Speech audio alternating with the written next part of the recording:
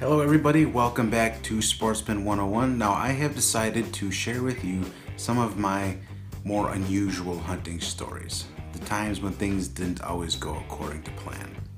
So here it is. This is my story of the unicorn buck.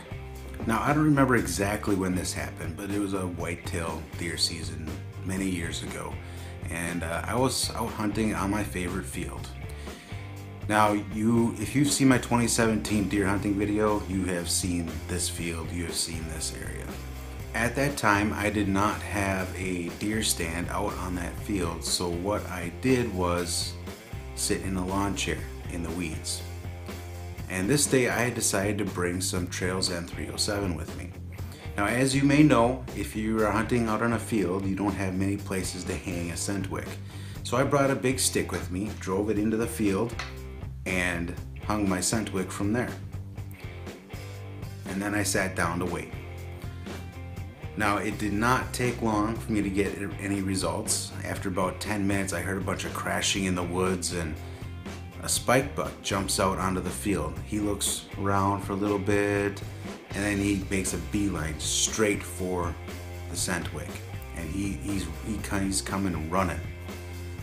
And that's when I realized my mistake. I was sitting way too close to my scent wick. Now, I wasn't able to shoot sitting down because my chair was too unsteady, and I knew that the instant I stood up, he was gonna take off back into the woods. So I waited for him to get a little bit closer, and as soon as he was close enough, I jumped up, aimed quick, pulled the trigger. Right as he was trying to turn around to go back into the woods, he dropped like a ton of bricks right there in front of me. I thought, hey, that's great. That worked exactly like I thought it would.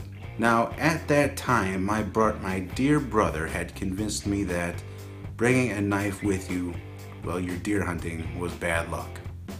So my knife was out in the truck, way across the field. So I packed up my things, unloaded my gun, and started walking toward the truck. The plan was to go get in the truck, drive right out on the field to the deer, gut it out, load it up, and away I go, right? Well, I get about 30 yards away, and I look back at this deer.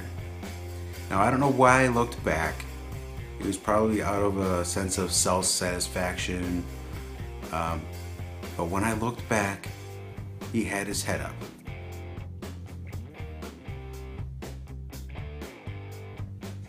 And I thought, what the heck? I just saw this thing drop right in front of me. Isn't it dead?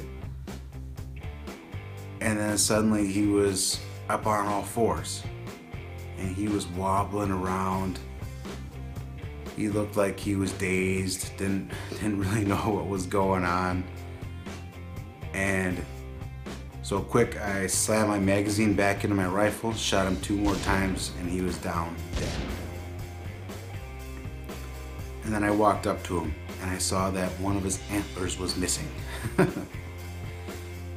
And then I remembered that when I had pulled the trigger, he was in the process of wheeling around toward me, and his head was low enough to cover his vitals.